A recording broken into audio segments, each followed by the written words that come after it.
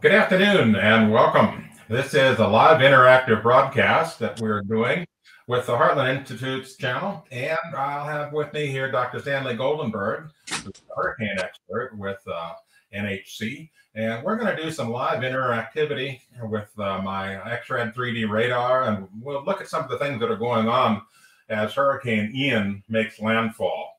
Welcome, Stanley. Thanks for being with us today. Thank you. And you love giving me honorary doctorate degrees. And I'm not with the Hurricane Research, the National Hurricane Center. I'm with the Hurricane Research Division. They make the forecasts. We make them better. But well, I'm here on certainly a good thing, because we all need better forecasts. Absolutely. And I'm here on my own time, not directly representing NOAA, but I'll talk about NOAA stuff. So good to be with you. I understand. Okay. So can you give me a quick synopsis of what's happened so far and what's going to be happening in the next few hours? Well, what's happening now, I wish we could have a bird's eye view. I know there's some live feeds coming from, I saw on Fox, of the storm. Right now, the landfall area, and you got to realize the eye, I'm not sure exactly how wide it is. That would show on the radar the extent of the eye wall. So that red band there, and then if you can picture filling the circle in on the southeast side as well, all that region that gets affected by that is getting the max winds, and to the south especially is getting the max storm surge. So they're getting a wall of water coming in. Not sure exactly, it could be 10 feet, 12 feet. They're getting winds. We don't know how high the gusts are, but this was a borderline Cat 5, so Cat 4, Cat 5. So they're getting the last I heard, the sustained winds were at 155 miles per hour. Correct. So now not all areas are going to get those peak winds. That's a little spot that gets them, but I'm sure many areas are getting close to those winds. And then gust. We forget about the gust. So it's almost like someone pushing you, and all of a sudden they just shove really hard. And that's what the gusts are. So you've already got this force of the wind, and then comes the hammer. And that's what does tremendous amount of damage. There are likely going to be some tornadoes in Florida. Now, let me focus just on the landfall. The landfall area, you've got the incredible winds.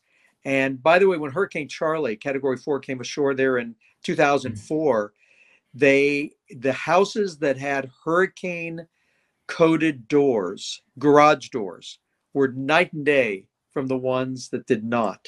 Because when the garage doors go, the wind comes in, starts to decimate the roof, but a lot of windows will go, median structures are going to be destroyed. We're going to see incredible damage from the wind and then also from the storm surge. I just want to jump to inland, and they're going to have this for, 3, 4, 5 hours till the main core passes.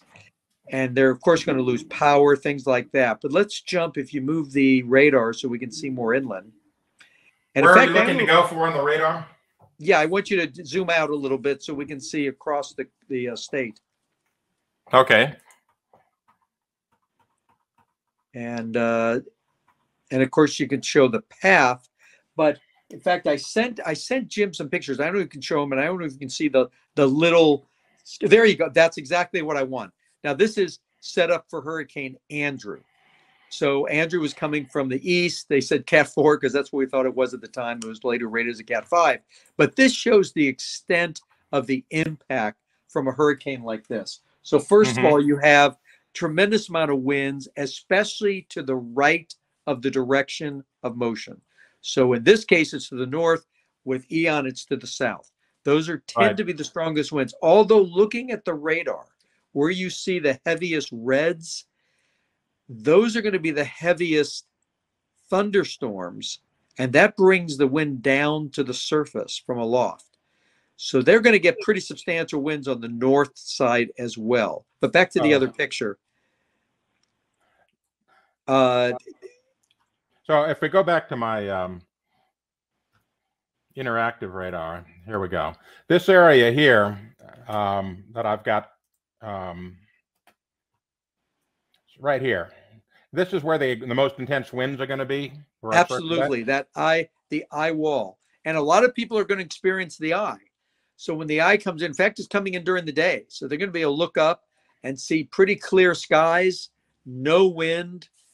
It could go in some areas, will go literally to zero. The danger of that is this is not the time to go running outside. And this is a problem a lot of people don't understand. When the winds approach them, they got stronger and stronger, and then the eye wall hit, it really ramped up. But on the other side, they're going from zero to those max winds in a very, very short time. All right. I've heard people, I've never been in that on the ground. People who were here in Andrew, who were further south that got the eye, they said it was almost like an explosion. And you can imagine if the winds, let's go back to pounding Anthony, and you're pushing you, and then you're pounding with the gust, and all of a sudden I let go, and then someone just comes and runs into you from the other direction. So one of the things that a lot of people are concerned about are tornadoes. And right now, my interactive radar shows two signatures, a mesocyclone detection and a tornado vortex. And both of these are at this time off the coast. What's the situation? Will tornadoes get worse or better inland? Is there going to be some influence of the friction inland that will enhance or minimize the tornado threat? What's your thought on that? Okay, well, the issue is, if you look again at that other picture, this is one of the many, many, many impacts from the storm is the tornadoes. I already had someone report to me from Boynton Beach, which is just south of West Palm Beach. Just one of the bands, the outer bands, they all of a sudden heard this roar, which either was a tornado or a very, very strong gust from the wind, and lightning flash, and trees were down, power lines were down. This was hundreds of miles from the storm. And so there's going to be probably some tornadoes, especially as it gets more inland. That's one of the reasons we don't fly the storms when they're over land, because you have a greater chance of tornadoes. So we have there's a tornado warning that's been issued even very, very far away from the eye, as you can see on this graphic here. Way up here, north of Point St. Lucie, up near Palm Bay, there's a tornado warning that's been issued from 1 p.m. until 1:30 p.m. Eastern time, right here where I'm circling. And so these can occur very far away from the eye wall. They can occur hundreds of miles away where the bands are. And actually, in my opinion, I have to check this out, but the further north tends to be more conducive conditions for those tornadoes to form. So as this moves across the state, we're going to bounce back and forth with this. We're going to see so much from this. The incredible devastation will be right at the landfall area. I don't even want to think about looking at the pictures tomorrow morning. I hope people have evacuated who were in substandard housing or were in this storm surge area.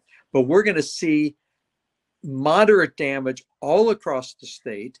Flooding. Let's go to the flooding now. Like I said, this picture was from Dr. Hugh Willoughby, who's currently a professor at FIU, used to be our director. And I asked him this morning to make sure it was his, and it was. And you can see, well, that's right, I'm pointing at mine. But you've first of all got the winds, then you have the storm surge, which again, for those who don't know, this wall of water that gets pushed in by the hurricane. And you've got bays and inlets and a very complicated situation. Then you have the rainfall, and we've already been getting copious amounts of rain here in southeast Florida, but across the state, and there's a few hills, and when you have hills, then you can have flash flooding. There's going to be some areas they estimate 10 to 12 inches of rain. It's going to be a tremendous amount of rain, so they're going to see flooding. They're going to see, with it being a very flat area, drainage is a problem, of course, and so as a result, we're not going to see this flooding dissipate anytime soon. And then we've got storm surge to add to that along the coast, so it's going to be a mix of freshwater and saltwater type flooding near coastal areas, right? Right, and of course, tons of power outages. You're going to see a million or more people easily without power, some for short periods, some for weeks. But also as it goes across, the storm, when it hits land, is going to weaken. How much it weakens, I guarantee you they can't tell you exactly how much. They're looking at the models. But let's say it just goes down to a category 1. So category 1 can still knock down a lot of trees, still do a modest amount of damage, not devastation like at the coast, but a lot of trees, especially we already had a lot of rainfall ahead of it. So moistens the ground. You can have trees go down, power outages. Trees can fall on houses. They have a lot of big trees up there. And this is going to all go all across the coast. So it's a good chance that Orlando, even if it's just tropical storm, you can have gusts. So in Hurricane Irma a few years ago down here in Miami, we never got sustained hurricane force winds, but we had gusts to 75 to 90 miles an hour, and trees were down everywhere. We were without power for weeks. So that's just from Category 1 gust. Yeah. Right now, the track shows that it's going to be a tropical storm as it passes through Orlando, which means winds of less than 71 miles an hour. But it's still going to dump a lot of rain on Orlando when it passes through that area, right? And that's still a lot of wind. First of all, that's less than 74 miles an hour. Did you ever wonder why a hurricane is 74 miles an hour and a Category 3 is 111? I said 71. No, but a hurricane, a major hurricane is 111 miles an hour. Cat 5 is 157. Do you know why? Do you know the answer? Knots. Right, because everything was done in knots. So it's nice even numbers in knots, and then now we're using miles per hour, and it messes the whole thing up. So yeah, but it can be, even if it's a strong tropical storm, they're going to get a lot of damage across the state. These are people that are not ready. You've got a lot of, like I said, big trees, power outages. We'll see lots and lots of stuff. And then it's going to affect the East Coast and possibly go out to sea. Just everybody should realize the intensity forecast, can I be polite, the best educated guess. Right. So you can see in this view here, once it becomes tropical storm passing through Orlando, it's going to go through Daytona Beach as a tropical storm, remain a tropical storm, and then go up towards Savannah, and then go inland from there. That's the current forecast track. That is the current forecast, and it's not unthinkable that it would maintain hurricane strength across the state. It's not unthinkable that it could regain hurricane strength when it goes over water again. So all these things are possibilities. We're talking about a several-day forecast now. The track usually is decently accurate, but the intensity is so complex. And believe me, they're doing better than they used to. I got to tell you something. When this thing was in the Caribbean and hadn't even become a depression yet, and they were looking at forecasts and saying, this thing's going to become a hurricane, this thing's going to become a major hurricane in the Gulf, and go and hit Florida, I sat there, I said, 30 years ago, we wouldn't have dreamed of making a forecast like that. Yeah, it was amazing how well the forecast ahead of time actually panned out to be very close to being true. Oh, absolutely. The comparison between 30 years ago when we had Hurricane Andrew is night and day. Right. It's not that we were horrible back then, but the average 5-day forecast right now are equivalent to the average 2-day forecast 30 years ago. Yeah. Speaking of Andrew, how would you compare this storm to Andrew? From my understanding, this is not as compact as Andrew. It's a much broader storm in terms of its a total reach, but I could be wrong. What's your thoughts on that? Well, if you're going to talk about Andrew, let them put up my slide on Hurricane Andrew, which shows why Andrew is very near and dear to me, because it shows my house, right, and what happened to it. And he's got that slide if he's able to get it up. Andrew absolutely was extremely tight, extremely small. Now, as it went across Florida, that's my house, by the way, people. That is that middle top picture is a concrete poured steel rod reinforced gable end, ripped in pieces. The bottom left is the house where the entire roof lifted off, flew into the neighbor's house. And on the right is a wall that fell on us that 9 of us were under that wall. Upper left is the baby that was born 12 hours before the eye wall hit Miami. How about that? And there's actually a link on the bottom if anybody wants to see my story on a National Geographic special. But the issue is, and keep in mind, that's a Cat 5. This is very close to a Cat 5. We have a much stronger building code in Miami.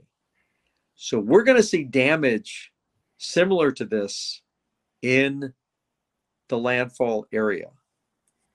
Very, very scary. But Andrew was extremely tight. I actually have a picture that shows it, but I don't have it here. Satellite picture of Andrew versus, say, something like Floyd. Andrew was hit Miami. They didn't even have sustained hurricane force winds as close as Fort Lauderdale. This has a broader wind field, a bigger storm. It's not huge. People who think this one's huge, we've had storms like Hurricane Al in 1980, Hurricane Gilbert, that were so massive, they filled the Gulf of Mexico. We've had storms where hurricane winds go out 150 miles.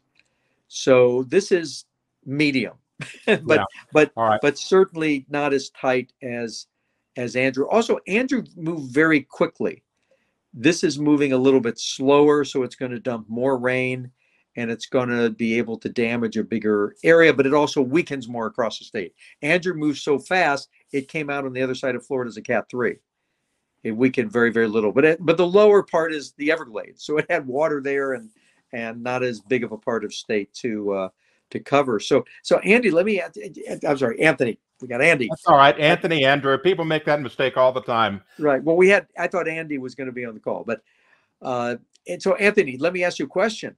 Do you think we're having this horrible hurricane because of man-made climate change? Oh, well, hurricanes, horrible hurricanes have been going on since time immemorial. And, just because climate change has been an issue doesn't necessarily mean that there's anything connected to them whatsoever. In fact, if you go back and look at the IPCC, the Intergovernmental Panel on Climate Change, they say they cannot detect any climate change signature related to tropical storms. They just say it isn't there. And if you go and look at the data, it's not there. But interestingly enough, last night on CNN, there was a hurricane expert, or maybe it was this morning with Don Lemon on CNN. And there was this question asked by Don Lemon, and we've got it queued up here. I want to play it for you. Oh, I want to hear it. I want to hear it. Here you go. Can you tell us what this is and what effect climate change has on this phenomenon? Well, we can come back and talk about climate change at a later time. I want to focus on the here and now. We think the rapid intensification is probably almost done. There could be a little bit more intensification as it's still over the warm waters of the eastern Gulf of Mexico, but I don't think we're going to get any more rapid intensification. If you look here, you can actually see, pretty interesting for your viewers, you can actually see a second eye wall forming around the inner eye wall, and that's basically the second eye wall has overtaken the original eye wall, and that should arrest development. So listen, I'm just trying to get that. You said you want to talk about climate change, but what effect does climate change have on this phenomenon that is happening now? Because it seems these storms are intensifying. That's the question. I don't think you can link climate change to any one event. Okay. On the whole, on the cumulative, climate change may be making storms worse, but to link it to any one event, I would caution against that. Okay, well, listen, I grew up there, and these storms are intensifying. Something is causing them to intensify. So this storm is just, it's a massive one. Its effects are also being felt in the southern part of Florida. Okay, you got to send me that link. That's Jamie. That's the acting director of National Hurricane Center. That isn't any old guy. I'm going to email him. I've been in contact with him. And he basically shut Lemon down and say, hey, we can't attribute any one storm, just like the IPCC says. And Lemon is insistent. Well, I've lived there. I know what climate change looks like. Well, what a load of horse pucky.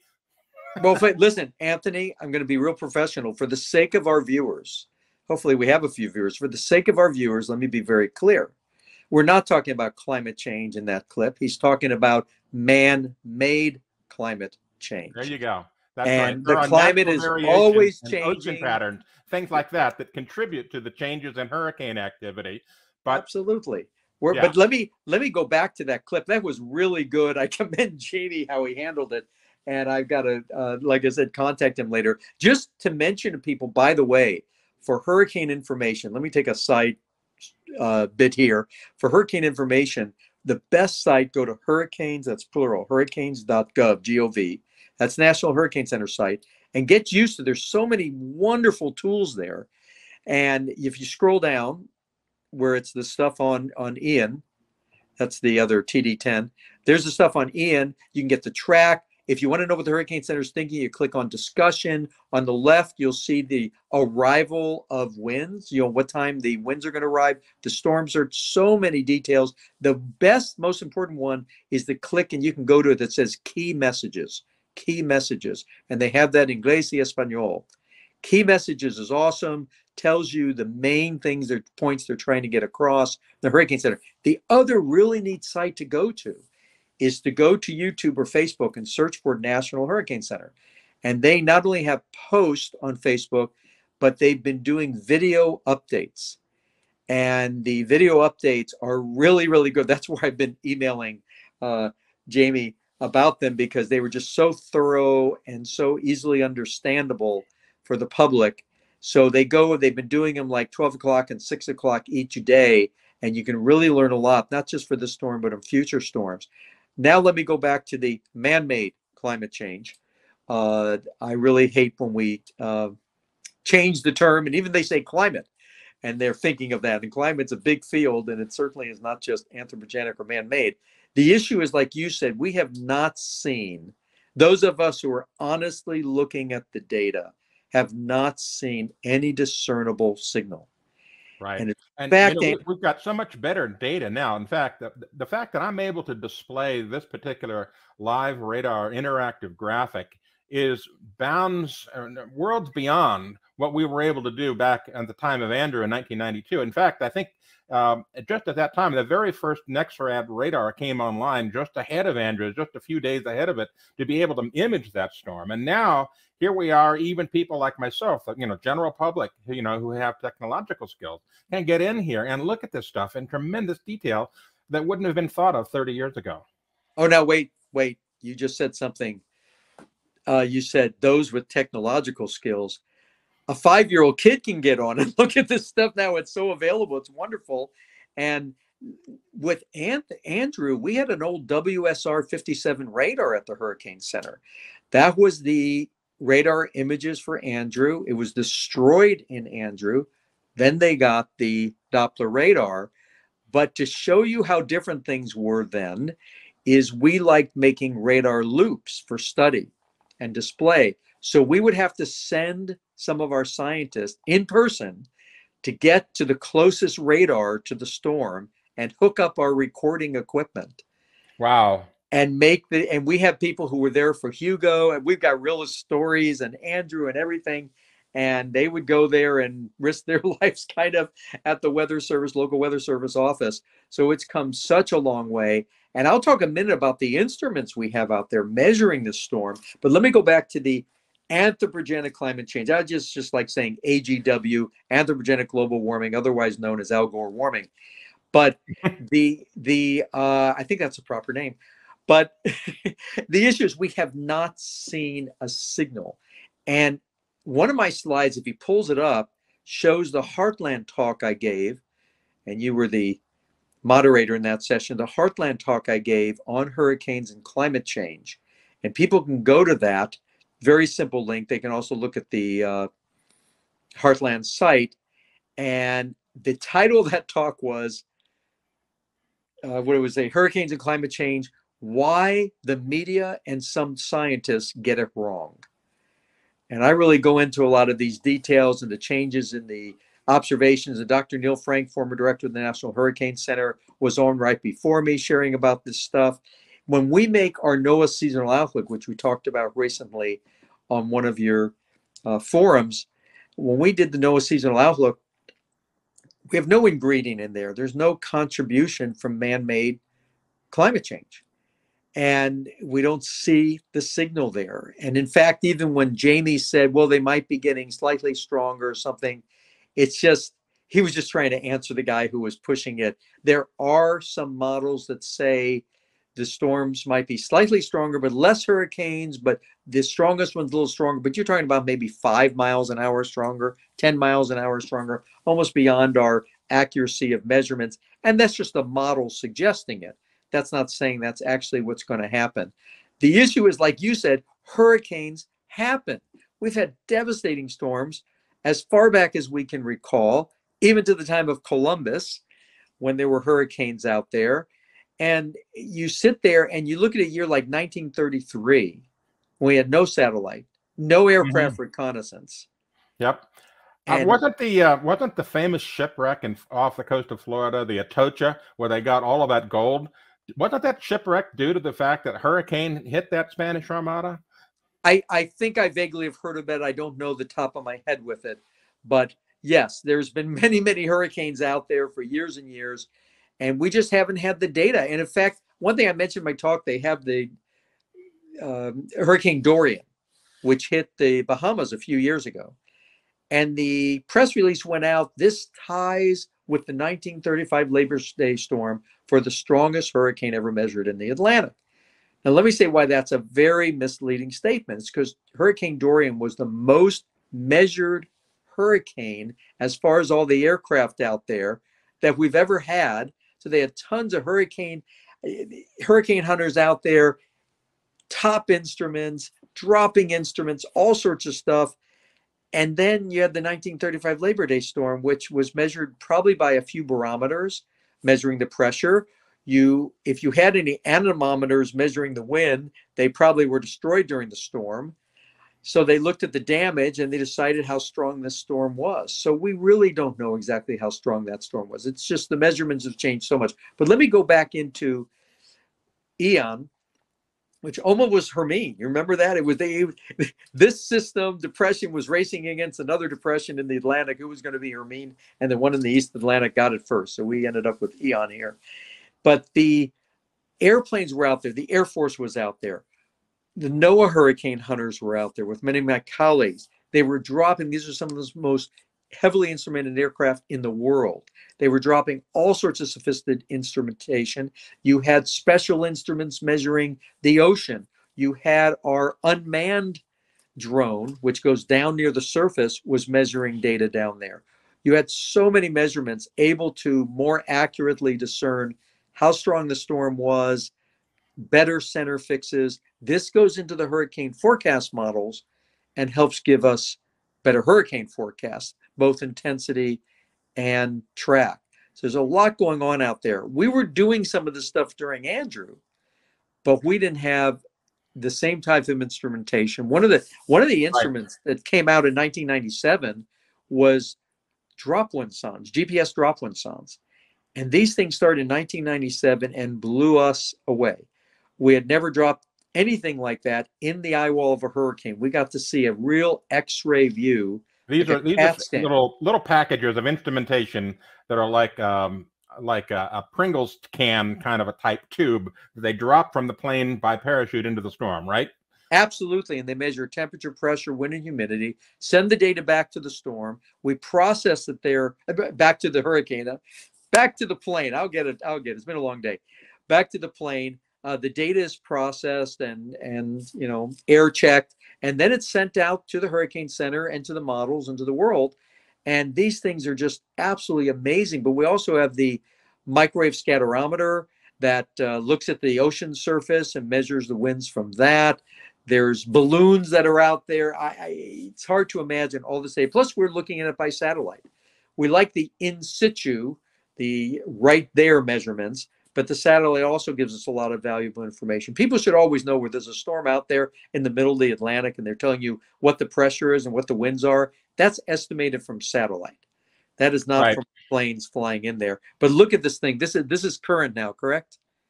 Yes, it is. This is live. In fact, the sweep that you're seeing where the beam is going, that's within about 5 seconds of the actual data being produced at the Tampa Bay and NEXRAD 88D radar.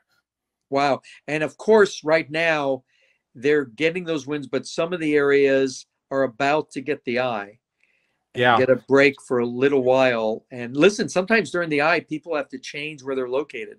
I know someone who was down in Homestead during Hurricane Andrew in this series of, it was the Naranjo Lakes condominiums, had the highest concentration of deaths. And we saw how bad the construction was on a lot of things after Andrew. So this guy who works with us at the lab was with his mom, and he could hear the hurricane straps start to pop off and the roof ripped off. He threw himself on top of his mom to protect her, and it got so bad. And then when the eye came, there was only one strip of the condos standing. So everybody kind of congregated there. And then came the second part. And that's when it kind of exploded. The picture, I wish I had a picture on screen of that, looked like a total bombed out area. Yeah. Unbelievable. And we're going to see some of that. We're going to see, because the combination of the storm surge and these winds, the damage is going to be catastrophic. Yeah, as I understand it, the bay that's west of Port Charlotte in this photo here is very shallow, so it's going to allow a lot of water to be pushed inland. Is that right? That's exactly true. Exactly true. And this is something that some people miss the direct hit of the bullet. They're still going to get damage in Tampa. They'll have some flooding. They'll have some winds. But if they would have had the core of this storm hit that area, you're talking about mega disaster from a very heavy populated area whose buildings are not really well suited for hurricanes like this. And as I understand it from this interactive photo or graphic here, right here, we have this stream of precipitation, but that's also indicative of the winds right there. Now, as this system starts to go further inland along the track like this, that section right there is going to start being pushed into the bay as it goes towards the north. And so there's going to be a lot of wind velocity in addition to the extra precipitation. So this area right here, Port Charlotte, is going to get it hit pretty bad with a lot of flooding. Would that be a correct assessment? Oh, absolutely. Listen, go back to my my figure of the impacts. Okay. And we'll bring that up now. Actually, I think you're looking for the map, right? The one that shows the impacts of a Cat 4 hurricane. Okay, right. There we go. There we go. So look at that. You've got incredible winds, devastation from the winds, and that's the red. On the shore, that's the red. So that's what's going to get the devastating winds. You have the storm surge. You have the rain. You might even have tornadoes on top of it. With Andrew, let me mention something about tornadoes. With Andrew, we had something called mini swirls. If you've ever seen smoke trails that they do to measure when you have a car or a plane to show how the air resistance is, and you see these little spiral things come off. Well, really, that's what we had with Andrew. We had a lot of these little mini swirls that would add 10 or 15 miles an hour, but you add that on top of a strong Cat 4 and you have even more devastation. But they're going to have all these kind of impacts there. And inland, still a decent amount of impacts. We'll see how strong the storm is when it gets in. Again, the slower it moves, the more it has a chance to weaken before it hits places like Sebring, Orlando, and on. So, in terms of this storm's impact on Florida, its economy, infrastructure, and so forth, what do you think the biggest effects are going to be from this particular storm? Well, the short range, the areas that receive the devastation are going to be a long while rebuilding. It can take years to really rebuild. Oh, now you've got live stuff. Oh, here we go. We've got a live camera feed coming up here. This is Interstate 275. This is the causeway that goes across Tampa Bay, as I understand it. Is that right? Oh, 275. Yes, you're right. You're right. So this is Tampa. So this is Tampa Bay right now, live on Interstate 275 causeway going across Tampa Bay. And as you can see, there's a tremendous amount of rain coming through. There's a tremendous amount of wave action, white caps and so forth. But this is a good almost 60 miles away from the center of the storm. Oh, yeah.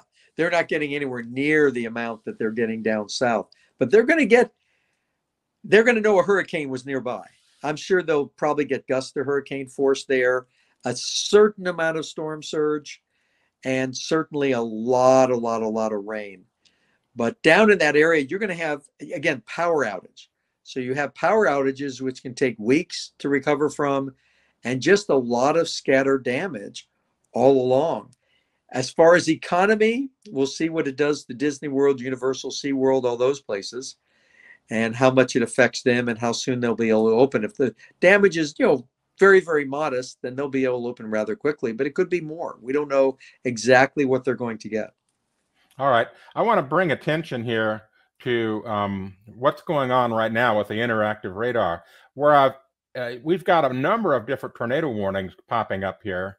You can see these in these little purple polygons that are up near Palm Bay. There's a lot of action going on there right now where they have tornado warnings that are being put into effect from these storm cells that are being generated. And these are actual Absolutely, thunderstorms. absolutely. Yeah, and there's going to be a lot more of these happening through the day and tonight as these thunderstorms that are formed. Now, as we get closer to the eye wall, you can see down here we've got, I count 1, 2, 3, 4, 5, 6, 7 different either mesoscale interactions, which are large rotating thunderstorms or vortex signatures, as well as individual tornadoes, which show up as these little purple triangles on this picture. And they're now starting to come inland. We've got a tornado which is up near Port Charlotte, just on the coast there. And so they're going to get a lot of this stuff. And the tornadoes themselves can do a tremendous amount of damage, even more so than the hurricane force winds, because the winds from the tornado are much more concentrated and even higher. Well, do me a favor. Can you work your magic and figure out how wide that eye is, the inside part? Yeah, just a second here. I'm guessing 20, maybe 25. I do have an interactive tool here. Just a second here. Well, this is for reflection levels. Let's see, the measuring tool. Where is it? I don't seem to have it handy at the moment, but let me see here. They probably say it's somewhere online. I'm guessing 20, 25. Doesn't look tiny. Yeah, I would say about 25 miles would be, and this would be the width of the eye wall. The inside diameter is, I'm guessing, 20 to 25. Right. Now, remember, this is just the precipitation diameter. The cloud diameter will be less because in the eye wall itself, some of the clouds that are along the interior of the eye wall where I'm running my mouse right now, they're not going to be producing precipitation. So the radar only spots precipitation. So the eye wall from space, when you look at it with satellite, is probably going to be narrower. In fact, I'll see if I can pull up a satellite. Satellite is very, very different from the radar, as you know. Say again. A satellite is going to be very different from the radar. In fact, Right. we were in one storm where on satellite looked like a little tiny pinhole eye, and we flew in there. And what it was is there was only a little hole on the bottom of the eye in the middle, but it was a stadium kind of thing. It just slanted out. So it was more like 30, 40 mile wide eye. I'm actually going to text some people and see if I can get information on the eye. Actually, I've got a satellite graphic here coming up in just a moment. Let me work on bringing this into the stream here.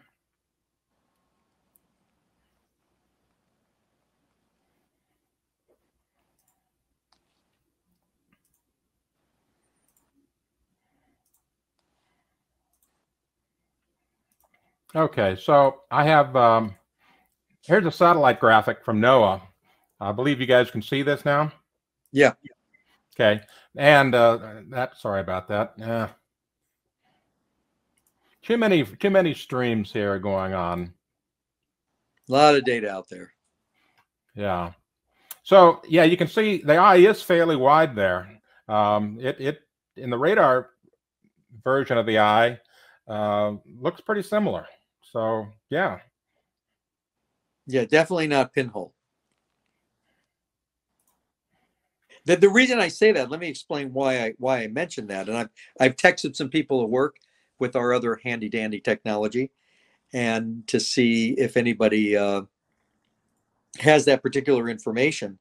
But I just want to make sure my phone is okay. Good. Hopefully someone will say it. The reason that's very important is Hurricane Charlie, which was a Category 4 hurricane that hit them in 2004, almost the same area there. The eye was, if I recall, like ridiculously small, one of the smallest we've ever seen, about 4 miles across on the inside. Well, what difference does that make is that the swath of devastating winds was much, much smaller than this. So this is covering a much bigger area than something like Hurricane Charlie did. So they might say, oh, we had Charlie before. It's like, this is not Charlie. This is big Charlie coming across. and probably stronger than Charlie was when it made landfall. And the bigger it is, the more storm surge it can push in as well. This is pretty devastating storm. And I saw some sort of chat. I can't read it on my screen. Well, thank you for the compliment about it being much better than the Weather Channel, Alt. We have the opportunity to answer questions. Well, one of the things that we don't do here on this particular broadcast is we don't inject any politics or speculation into it. We try to stick to the facts as best we can. But we have an opportunity for questions to be answered from our viewers. If our viewers have any, put them into the chat channel, and we'll try to answer them for you. Well, and Anthony, I'm glad you said that, because there's people that think, because of my view on hurricanes and climate change, or climate change and man-made climate change in general, that it's political. And it's like, it's not political for me. This is science. I'm looking at the science. I would disagree with people in my own party if I didn't feel it lined up with the most accurate science. So what do we got there? We got a question? We got a question from Bill Peckney, and he says, where, relative to the eye of the storm, does tornado activity occur? Northeast quadrant, or as I recall from my time with the Navy, hurricane hunters in '69.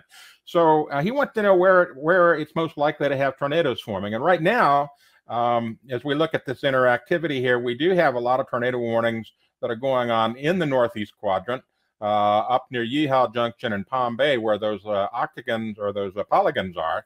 So there's that, but there's also tornadic activity going on in the Northwest quadrant down by Port Charlotte, as you can see here, where we've got these mesoscale cyclone signatures and the tornado reports coming in there. So is it just one place, or are there particular places where these are likely to have tornadic events? I have to look at some of the studies with that.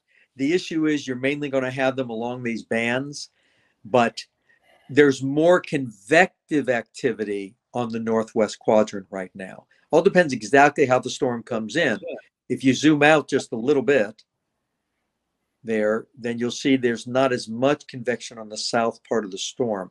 Now, also, I don't know what radar. This is going to be a composite of several radars. Now, this is actually the live radar from Tampa Bay's NEXRAD 88D. Oh, so this is not including the Key West radar? No, it is not. This is just one radar site, KTBW radar, and it's showing live within about 5 seconds of that data stream being received. Oh, then I might be giving a little bit of misinformation, because you're going to have some attenuation. In other words, the really heavy thunderstorms on the north part can be blocking the view of the thunderstorms on the south part. Okay, so I can switch to a different radar view, and I can look at the Melbourne radar, for example. Right, Key West. And in fact, I'm going to look at the composite radar. A minute. And there it is. No, the composite is still showing more convection on the north. I've got the composite from the National Weather Service site. Okay, so yeah, you can bring that up, Stanley. I'm having trouble. Well, I've got that in the back. I've got that in the background, but you can't really zoom in. Okay, I'm having difficulty switching to the AOML radar here. That's okay, but you know what? I'm doing from the National Weather Service site, and this is, by the way, an easy way to get radar and satellite imagery is go to the hurricanes.gov National Hurricane Center site, and at the top where it says Data and Tools, so you click on that, lets you pick radar, lets you pick also satellite imagery and other kind of things. So it's not much different than yours is showing. Mm-hmm. Okay. See, we have to be very careful on the plane, because we're flying in and you see really, really high reflectivity, very strong radar signal on one side of the storm. We know that in back of it, it might be even worse, and we can't see it because it's going to attenuate. That's what they call it. Yeah, this live video we're watching here is from Fort Myers, and I'm amazed at the cameras being functional in the middle of all this. It's just incredible that this technology is lasting through because it's possible. It's from Mark Sudduth. Mark Sudduth goes around with some amazing equipment and plants all these cameras. What channel are you getting this through? I don't know what channel this is particularly on. This is our producer, Andy, has brought this up. There we go. It's on it's a Weather Channel. Oh, it is the Weather Channel. They might be getting it from Mark, and he has all these cameras. He's just evolved with this technology. He's going to measure the storm surge. The Hurricane Center really uses his data afterwards, but this could possibly be from his, because he just sets these cameras up and then he goes back to safety and monitors everything from there. So this is going to have some real terrific imagery. He's done a lot of good work, so I'm giving a shout out to Mark Sudduth. But this is, people can't imagine the devastation. It's so funny down here. Like I said, you just get gusts to hurricane force and you've got trees down. Mm-hmm. And the energy of the wind goes up with the square of the wind speed. So you increase it 20%, you're increasing the wind quite a bit. So every little bit you go up does a lot more damage. And then again, those hammering gusts, which make a huge, huge difference. But let's go back with the tornado thing. It can be primarily, in this case, in the northwest quadrant, something, or northeast quadrant, but along the bands. So it can be bands 100 miles, 150 miles from the storm, and you can still be getting tornadic activity. So we're going to see a lot of that. Right.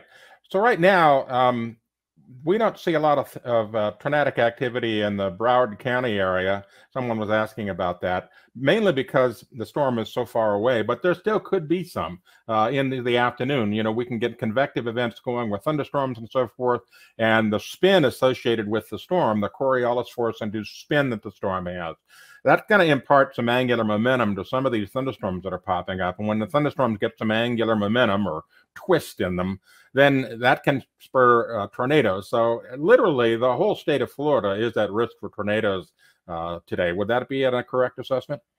I would say a good part of the state of Florida is. Now, we're not going to have them where, like you said, we don't have the convection. Up on the panhandle, maybe not. Yeah, right. But, in the southeast, not the panhandle. And the southeast, we're having very few bands come through, but in those bands, you can have tornadoes. Can I jump back? I just want to jump back one moment to the climate change issue again, if you don't mind.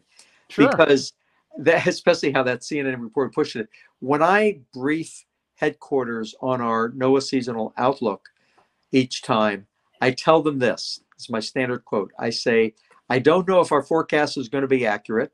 When we're calling for an above average season, I hope it's not accurate, but I don't know if it's going to be accurate. But one thing I can tell you with 100% certainty, that if we have a devastating storm, someone will blame it on man-made climate change. Oh, of course. And I am right every year. And the issue is, there was someone who came on, some politician, and I won't say which party they're with. That way this isn't partisan. But someone came on and they were so excited that they had passed these climate regulations saying that now we're going to, in a sense, put a stop to things like this. And it was like, you've got to be kidding. You know, you have devastating hurricanes as far back as we can remember. And even if it was stopping something that they say is happening, it's not going to stop devastating hurricanes anyway. No how, no way. We're going to have these things. And people see they're seeing more of them. People have a very short memory.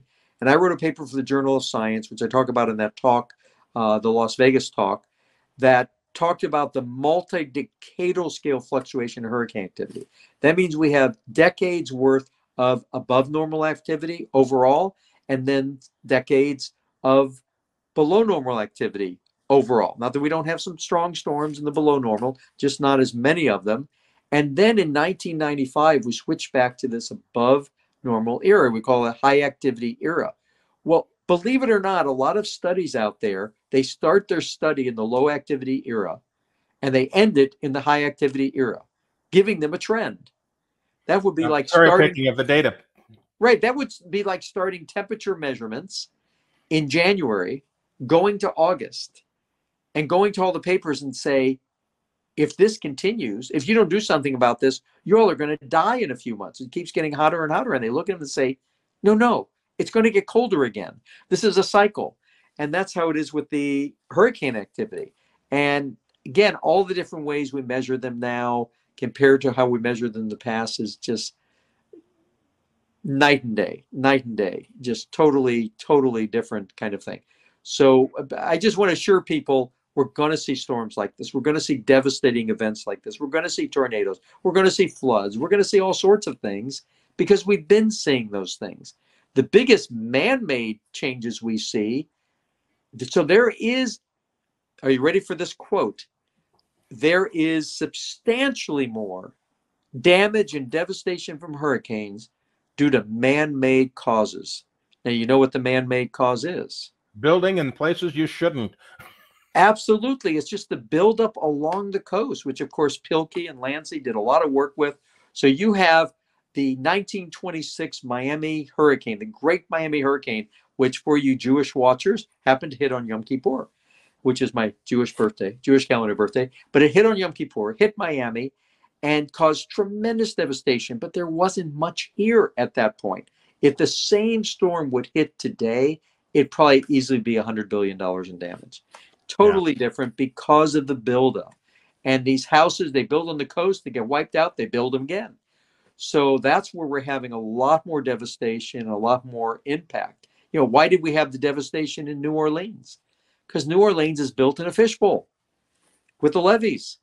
It's below. We knew that one day, in fact, when they watched my Hurricane Andrew video, which that link was on the my Hurricane Andrew damage slide, if they watched that after the story about Hurricane Andrew, it says this, and because Andrew went across the state a major hurricane, grew much larger, and then hit Louisiana, but west of New Orleans. So New Orleans did not get a major impact. And they said, gee, what would happen if a major hurricane hit New Orleans? 10 years later, that was issued in 1995, 10 years later, we had Katrina. And the issue is when those levees went and it didn't take much to break them, then you just fill up the city. And sadly, a lot of people did not heed the evacuation. That's why when you have the flooding, that's not storm surge flooding, that's levee flooding. But when you have storm surge flooding in these areas, you need to do something. In fact, do you know why we have all these canals in Florida, Anthony? No, I'll let you answer that question because I'm not a Florida resident. You are. Yeah, well, it's hurricane history. So I'm going to, as my wife says, educate you. And so if you look to the right of your radar picture, you see Lake Okeechobee. And in the late 20s, there was a hurricane that came across, I think it was 1928, hurricane came across, and the storm surge affected the lake and basically almost pushed the lake out and just flooded all the towns around. So like Pahokee and Indiantown and so forth, those were all flooded? Yes, everything was flooded. I think it came from the east. I'd have to look specifically, but it was Lake Okeechobee. And basically, I think over 1,000 people died. Could have been several thousand. So they, at one point, decided to build canals. So if they needed to, they could lower the level of the lake if a devastating hurricane was coming that way. Yeah, now I want to tell you, about a year ago, I drove through Clewiston on 27 there down through Belle Glade. And did you have any alligator meat at the restaurants there? No, I didn't. But one of the things I noticed is that right here where my mouse is, this area here is a giant levee, a giant dike. Yeah. And the lake is actually higher than the surrounding land. And so as a result, you know, if that thing ever gets breached, they're going to have a massive flood on their hands. And that's a man-made thing. If we have a hurricane come through and cause the lake to fill up or spill over or get blown over or whatever, and that dam gets breached, that earthen dam, they're going to blame it on man-made climate change, when in fact it's man-made infrastructure failing that would be the real reason. Exactly. And this is, I'm all for science. I'm for investigating things. There was the theory of the increased CO2 causing tremendous changes, but there's been a lot of research since then. And there's pros and cons. The biggest thing I would come against, let me say this, and I can be quoted as this, it is a blatant lie in the media and elsewhere that there's only a few fringe scientists that disagree with the catastrophic man-made climate change theories. Well, you know how it is. It used to be that if you didn't publish, you'd perish, you know, in the university and environment. Well, now that climate change has become big business, huge amounts of money are being given towards climate change research. And the problem is that if you start finding things that don't necessarily agree with what that funding stream is designed to do, you're going to be against the grain, and then you're not going to get the next funding level. And so it's just that simple, you know, money talks, bullshit walks kind of thing. We are in that kind of a mode with science. And in fact, way back in, many people remember Eisenhower's famous speech where he was giving his farewell speech, and he talked about the military industrial complex. Well, in the next sentence that you don't hear so much about, in the next paragraph, he talked about the fact that science has become beholden to government funding. And so if the government's along this particular line, you know, like with the National Science Foundation and so forth and so on, and they're sending money out for climate change research, what are you going to do? If you find climate change data that says, well, this isn't exactly in line with what everybody else is talking about, and you publish on it, you become a pariah. And that's what's happened to a lot of the scientists out there. They've become pariahs for speaking out simply by following the science, as they like to say. Well, let me comment on that without being political. I made the statement that it's a blatant lie that only a few fringe scientists disagree with it. I would also be dishonest if I didn't say there were some scientists I respect that do, from their research, believe that there's going to be substantial changes. I don't happen to agree with some of those results, but there are people that do believe that, and not all of them are doing it in a corrupt way. But the issue is the big lie is it's settled science. Right. Everybody agrees with it. That's absolutely erroneous. But by the way, I just have the latest news in, getting back to Hurricane Ian, is that the eye diameter from the vortex message, this is from the aircraft, three times. Wait, I thought, give me 1 second. Okay. I'm communicating with my lab. Here we go. Naples Pier Live. Look at this. It's just huge amount of surge flowing over that pier. Oh, that's Naples. Oh, yeah. Yep. Well, anyway, the circular radius of the eye, the diameter, 34 nautical miles. There you go. So that is and of course, that's not the circle of the devastation. Circle of the devastation is from that 34 nautical miles out about 10 more miles or 15 more miles to include the eye wall. So much, much bigger. The area of devastation is going to be much, much larger. So do we have another question or just comments here? Well, I don't know if we've got another question. I don't see any in the comments, but I do want to make a comment about media coverage and storms and so forth. There's an impression out there that storms are getting worse. You know, part of that has to do with the fact that storm coverage has become omnipotent, essentially. It's everywhere. I mean, 35 years ago, when I first started doing television meteorology live on the air, I had a teletype machine, you know, clack, clack, clack, clack, clack, clack, clack, and it printed out. Fax machine and teletype, right? Right. I had an all-in fax machine and a teletype. I didn't have any graphics. There weren't storm chasers. Storm chasers didn't exist 35 years ago. Doppler radar didn't exist 35 years ago. Detailed satellite imagery didn't exist 35 years ago. We got really kind of fuzzy looking satellite imagery. So what's happened is our ability to spot and report on storms has increased tremendously. And one of the biggest tools for spotting storms that gives people on the news the idea that storms are getting worse is this right here, a cell phone. There are millions of cell phones in the hands of people, and they go out and they shoot video. Hey, look, this tornado touched down in the middle of this cornfield in somewhere Iowa. You wouldn't have seen that 35 years ago, but they have those now. And so literally with electronics, we can capture a storm event in the middle of Iowa, out in the middle of a cornfield that normally no one would ever look at, and send it over to CNN, and they've got it on CNN, and Don Lemon is all saying, hey, look, tornado, it's climate change. That's the kind of stuff that goes on right now. And that's why people are alarmed about climate change and storms, because the coverage has increased so much. Well, it's not just the measurements and the coverage, it's what they say. Because when they say it again and again and again, this is from man-made climate. Of course, they say climate change. And you know me, I hate when they just say climate change. They're talking about man-made climate change, anthropogenic climate change. And when they say that again and again and again and again, there's people that start to believe it unless they really look at the data. As far as the coverage, like I mentioned earlier, the difference in, and I hope people look at that talk from Las Vegas, maybe they could put that link up again, But as far as the difference in the coverage from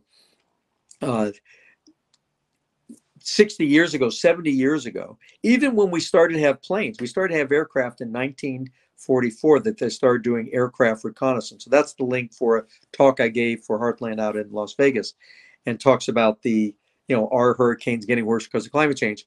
And that's my house in Hurricane Andrew, yes.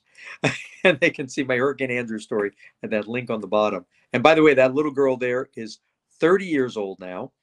And not only that, the house where I was living in, it was owned by my in-laws. So they had to bulldoze it because it was devastated. They sold the property. Nobody ever built on it again. Whoever bought that property, it is a vacant lot 30 years later. I should have put a little Hurricane Andrew shrine there. But the issue is, and they can go back to that other link with the talk. The issue is that even at the beginning when we were flying with the hurricane hunters out there, the instruments they would do it, they had someone kind of at the bottom of the plane who would look at the sea surface and try and determine how strong the storm was from the sea surface. Right. That's wind strength by proxy. Right. Then we started to look at instruments on the plane. And those instruments got better and better and better. But then we got the GPS drop wind sondes in 1997. And I was on the flight when they first did that in the East Pacific and Hurricane Guillermo.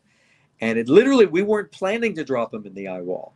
One of the scientists, Mike Black, passed away now. In fact, his ashes, just for interest, he was one who pioneered so many things. And we dropped his ashes in the middle of Hurricane Michael a few years ago. And he was a dear friend of ours. And I'll have to not talk about him because I'll get emotional. But he said to one of the other scientists, James Franklin, he said, hey, what about we drop some of the sondes in the eye wall? We'd never done that before. It was a brand new instrument. And James said, yeah, we have enough sondes. Let's do it. It blew everybody away, changed everything. So now for the first time, we can not only see the profile of the winds, how the winds change with height from the plane down to the surface, we can actually see the winds at the surface, directly measured by these sondes. It's like a ray wind sonde balloon in reverse. Instead of going up, it goes down. So we started to see these winds at the surface. And by the way, we also found out that about 300-400 feet above the surface, it was not unusual to see winds a whole category stronger. So 30-story and higher buildings can experience a category stronger storm up at that level, that upper level. But we started to see this stuff at the surface. Now, Andrew, when it came ashore, we thought it was a category 4. That's how it was in the books for years. But based on the data we had from the drop wind sondes, it was changed to a category 5 10 years later. Not because we had those in Andrew. This is how science works. But because using the drop sondes and doing a lot of studies in drop sondes and storms, they changed the formula they use to change the aircraft max winds down to the surface. So say you got 100 knots at the aircraft, well, they would say, oh, that's 72 knots at the surface if we're flying at 5,000 or 10,000 feet. Well, now they knew that for a strong storm, when you're in the convection, that could change from 100 knots maybe just to 82 knots. So you're not reducing it as much. Well, that was all they needed for Andrew because it had pretty strong winds in the flight level data. The Air Force kept flying even as it was making landfall because this was such an important event. So they just changed it with the new parameters. So these instruments we have now are just absolutely amazing. They keep getting better. Even the man-powered, that's a whole story in itself. The one we were using was called a Coyote. It had a wingspan of about, I'm guessing 5 feet, 5.5 feet. Looked like a little rubber band toy. I'm telling you the truth. It was like a drop sonde with wings. And this thing could be piloted down from the plane, dropped from the plane, get near the surface where we don't want to be, and fly around for about an hour in category 4 winds, and we could steer it. It was just amazing. Now they have one that'll last for a few hours, and we can get very, very valuable data from down there. But all this is new stuff. We even had a drone that flew at 65,000 feet. The Global Hawk could fly over the hurricane. We fly through them, through the storms, but it would fly over the hurricane, drop sondes all the way from the top of the troposphere, even into the stratosphere, and get more measurements. It could fly out there for 24 hours. Just so many instrumentations to measure the things better. And all those things, by the way, all these flights, all the data, the stuff that has improved our hurricane forecast comes from better and faster computers, better hurricane models that you can do on the better computers, better understanding of the nuances of the storm, because we have to decide, well, what are the physics we're going to put in the model? Cloud physics, the droplets, the ice part, everything, all that has to go into the model to decide what happens with the hurricane. And a lot of that information comes from our hurricane flights. And I work with a top-notch team at the Hurricane Research Division, and we collaborate with scientists at universities and other even government and university think tanks around the world and come up with this stuff. So it's not easy. Even when we put a new instrument on the plane, when we first had the drop zones on the plane, there was almost knockdown dragouts on, well, are these really sustained winds? Are these instantaneous winds? What are we really measuring, until we finally came to a conclusion on that. So there's a lot of work that even gets those instruments to properly measure things on the plane. So I just say kudos to the people at the Hurricane Research Division, the Aircraft Operations Center. They're in Lakeland now, which is going to get probably some impact from the storm. I assure you those planes did not land there today. But all those people, and then the Hurricane Center.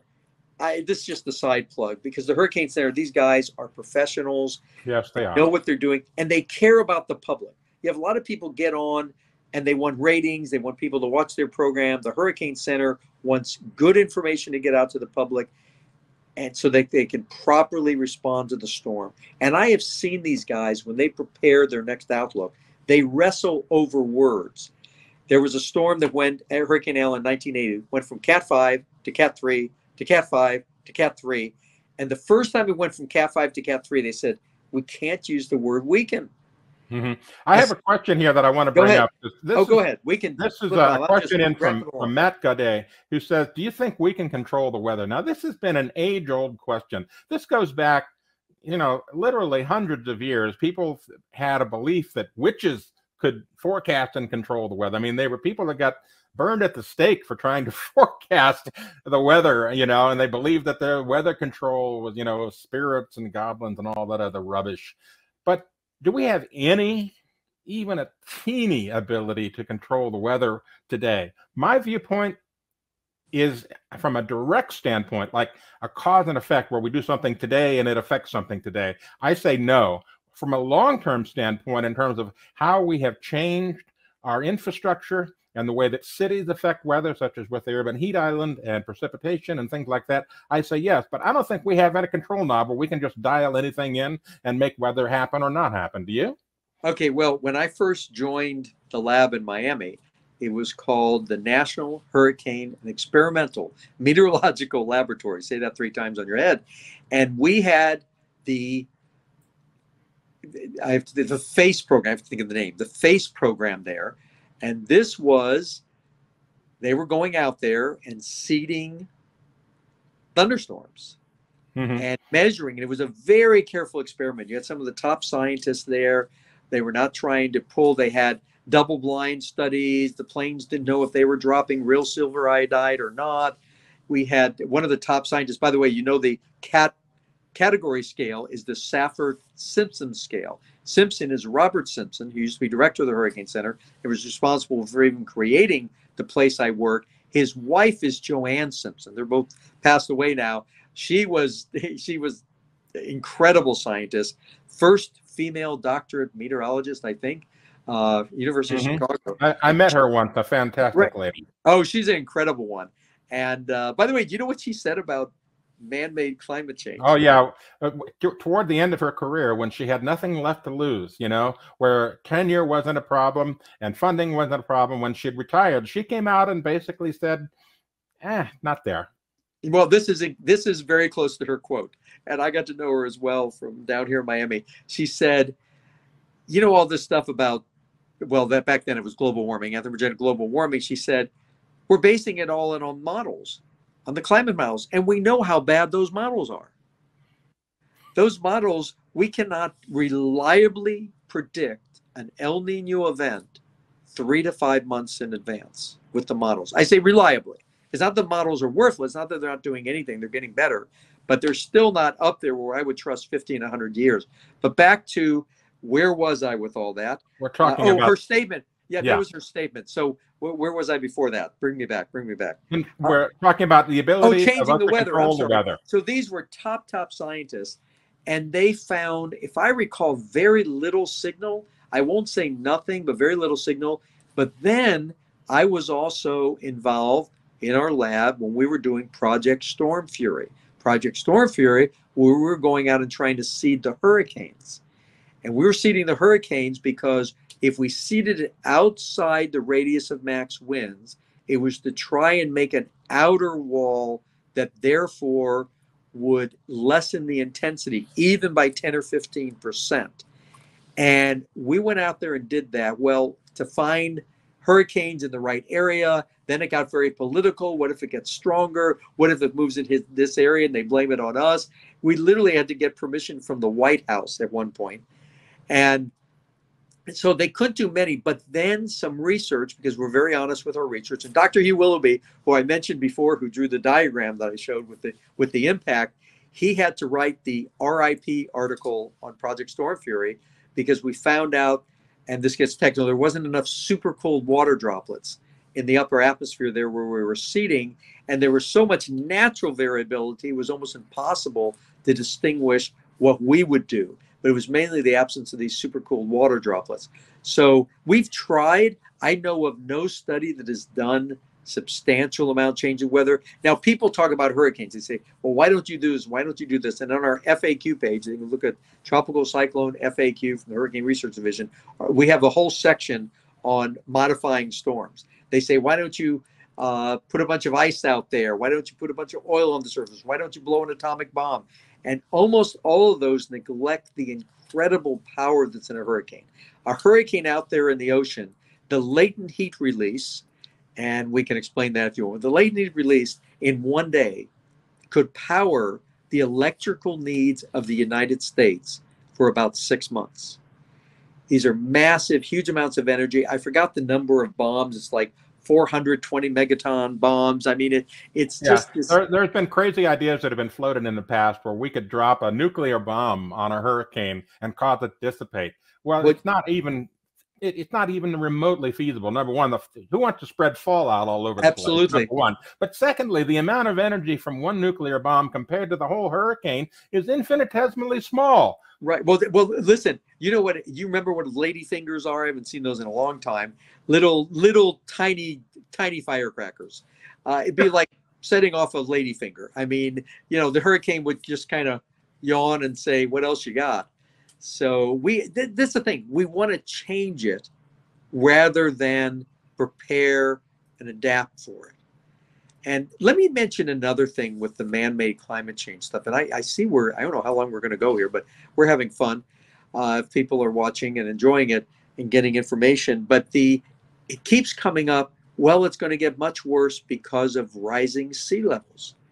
Well, first of all, there's lots of reasons for the rise in sea levels, which we won't go into here. But the nominal rise in sea level over time, and there's natural reasons, some people would cite anthropogenic, but let's just go with the natural, is so small compared to the storm surge and even the tide. And what happens is, say 100 years from now, for whatever reason, the sea level in a certain area has gone up by 8 inches. Well, they've already adjusted to that 8 inches. So the storm surge is something that comes immediately with the hurricane. But the sea level rise, it's already there. They're not going to worry about that. They're going to say, oh, this is worse because of the sea level rise. No, it's whatever the sea level is at that point is what they're dealing with. So anyway, That's just the side point. One of the things that we had Hurricane Sandy a few years ago, I believe it was in 2012. And Hurricane Sandy was called Superstorm Sandy because, you know, it was supersized. It was extra big. But one of the things that was claimed about that is that in New York City, the flooding that they experienced was enhanced by the increased sea level. Well, yeah, maybe a little bit, but we're talking about what? They had a 28-foot storm surge, and they had a king tide going on at the same time due to the moon. And then the amount of sea level rise since 1850 at the Battery in New York was on the order of maybe about I think it was like 9 or 10 inches. So, you know, compare that to the whole storm surge and the tide and everything else. And it's not really that big of a factor. I mean, what's the difference between having 28 feet worth of storm surge versus 30 feet? I don't think it was 28 feet. Yeah. Maybe it was in certain areas. That sounds like a high number, but pretty high number. But the issue was it was on the order of a lot of feet compared to inches. And I could tell, by the way, let me insert here. Although I work with NOAA, I'm here not representing NOAA. Some of the views I say are not the official views of NOAA, although I greatly respect NOAA and I'm very grateful to be working with them. So I'm here on my own time. So I once looked at a study and to review the study, and it showed Sandy, since you mentioned that, and said, gee, what would Sandy have been like 50 years from now with warmer sea surface temperatures? That means warmer predicted by their climate models. So they did it, and Sandy was this incredible superstorm, just much, much stronger, much, much worse. So I wrote on there, I said, well, you have one big problem with this study, is all you did was increase the sea surface temperatures. Even in the climate models, the atmosphere changes, that it even takes higher temperatures to get the same hurricane. And sometimes you even have more unfavorable winds that don't allow the hurricane to develop. So if you do it with that, you're not going to get a superstorm. You might get something even just the same or less. So that's the thing. It's not just about the sea surface temperatures. It's the atmospheric conditions. The sea surface temperatures are plenty warm most of the time during August, September, October to spawn hurricanes. It has to be the atmosphere that allows those things to form. And there's difference, by the way, just for our viewers, there's the sea surface temperature, it's just that top layer of the ocean, and there's ocean heat content. Ocean heat content is related to what's below the surface. So sometimes in the Gulf, and this storm certainly went over them, you have pockets of very deep, warm water. And these pockets, when the hurricane goes over, it churns up the ocean. So you end up with water coming up from below. Well, normally it's much cooler. So the storm can't intensify as much. But if you have a deep pocket of warm water, the storm keeps intensifying. Almost like if you have two stoves, two burners, and one you have them both red hot, and you put 2 pots of water on those 2 burners. So if you put the pots of water on them, and one you turn off immediately, the other one you leave on. So the one you turn off, the water is going to absorb that heat, and that's it. And then it's done. Yep. But the other one you leave on, those are those deep pockets. And that's what allows some of these storms to rapidly intensify. I just did about 3 seminars in one there. So what do we want to do now? Well, at this point, I think we've kind of exhausted all the different topics that we've come over. We've had a great chat here. Our readers and viewers have come up with a lot of good questions. And basically, the bottom line is that, yes, we're having a major hurricane run through Florida right now. No, climate change is not to blame specifically for it. And a lot of the infrastructure and building in places where they shouldn't be are going to be responsible for a lot of the damage that we're going to see. I hope everyone in the path of this storm stays safe and out of harm's way. And I want to remind everyone that after we end this interactive broadcast here, we will continue to stream the live radar from our system so that you can watch the progress of the storm throughout the day and into tonight. We'll probably end the live stream once the hurricane passes through the entire state of Florida and goes out to the Atlantic. Can I do a few closing words as well here? It's just, I'm so grateful you're putting up the live radar stream, because a radar is something people really need to watch as this progresses, because when these orange areas, red areas, these bands hit your area, that's when you're going to get the strongest winds. And right. I don't know if you want to put up my impact slide one more time as we close, because as this thing moves across the state, even if it weakens the tropical storm intensity, some places are going to get hurricane force gusts, lots of rain, flooding, tornadoes that we've been talking about. There's a lot of impact to go. So we're going to see incredible devastation at the landfall point due to the winds, the storm surge, and the rainfall. But inland, we're also going to see a lot of damage. Not the same devastation. We'll see a lot of damage. And the storm has a long way to go. So stay tuned to hurricanes.gov. That's hurricanes.plural.gov, the National Hurricane Center site, for up-to-date information. As I mentioned before, they can go to YouTube or Facebook and search for National Hurricane Center, and they'll see live video updates and different posts, because you really want to get it from them. Sometimes the TV meteorologists do a good job, some of them are great, and some of them don't know what they're talking about and give wrong information. So you want to get it from the Hurricane Center. I just wish, and our prayers are with all the people in the path of the storm. Thank you for having me on today. It was a pleasure having you on. You brought a lot of great content to the discussion. I appreciate you taking the time. For Anthony Watts and the rest of the Heartland Institute team, along with Stanley Goldenberg, I thank you for watching. And we're going to go now back to our regular live stream of radar, which we will continue throughout the next 24 to 36 hours. Bye-bye.